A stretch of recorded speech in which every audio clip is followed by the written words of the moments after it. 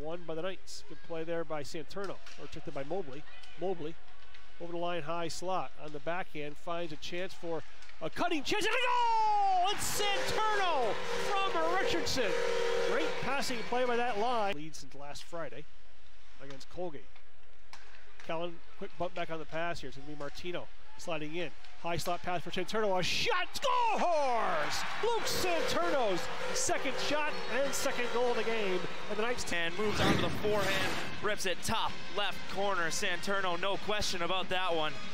And it's a 2-0 Clarkson lead. You see it there on the ESPN stream. Just a great shot and an excellent zip advantage on Brown here. Tucked away by Cobley for Jacome. Ahead for Callin with Martino. Callin waits, shoots, he scores! Anthony Callin beats Caron blocker side, and the Knights take a 3-0. Jamie Collins by the net, pokes it along now for the Knights. Held on to here by Clarkson. Up top it comes now from Hurley for Underwood. Underwood towards the net, and a goal! It's going to be Jamie Collins, a power play marker.